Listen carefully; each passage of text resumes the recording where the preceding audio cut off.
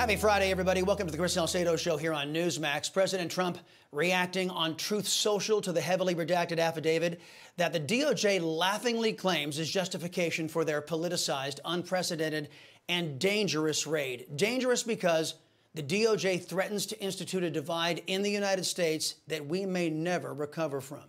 Joining me now is the Trump attorney who was present during the raid at Mar-a-Lago, Christina Bobb. Christina, thank you very much for carving out time today. You know, the 38-page, heavily redacted affidavit, in my mind, is a joke. In one stanza, the DOJ is justifying the raid in part by referencing a local CBS report that saw moving trucks at Mar-a-Lago when Trump was president. Should anyone with a U-Haul truck on their property now expect an FBI raid? What am I missing here, Christina? No, you're exactly right. It is as ridiculous as it appears. We all had speculated for quite some time that the FBI did this on pretext they're looking for something else.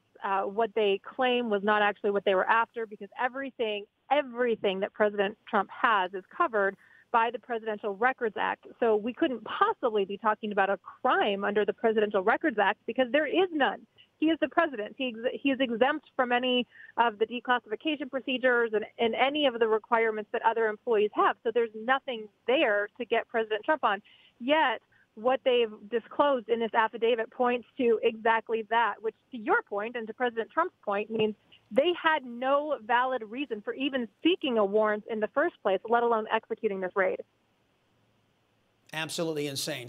President Trump responding to the DOJ's release, writing this, quote, affidavit heavily redacted, nothing mentioned on nuclear, total public relations subterfuge by the FBI and DOJ, or our close working relationship regarding the document turnover. We gave them much. Judge Bruce Reinhart should never have allowed the break-in of my home.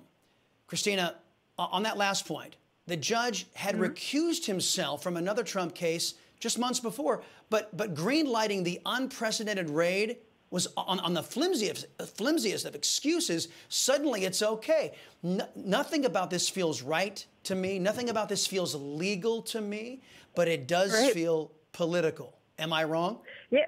No, I think you're exactly right. And I think most Americans that are looking at this situation objectively are going, what on earth is going on? Why is the Department of Justice and why is the FBI doing this? There's no lawful justification.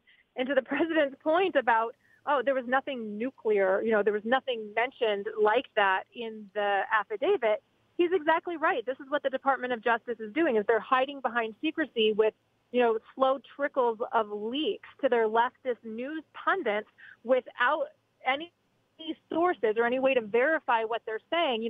We heard this whole story about, espionage or, there were nuclear documents. He kept the nuclear codes or some kind of crazy activity like that. And yet we see the affidavit and it's a big wah-wah. There's nothing there. So I think the FBI and the Department of Justice have a lot of explaining to do. And I'm curious on the redacted portions of the affidavit, did they lie to the court? They have a history of lying to the court. We know they have lied to FISA courts in the past. So, what did they tell the judge? Because there doesn't seem to be a good reason to find probable cause and allow for the warrant. So what did they tell the judge that we don't know? And I suspect they were probably either dishonest or withheld information that could have changed the judge's mind. Yeah, I think that kind of summarizes the Department of Justice these days. Wah, wah, wah. Okay.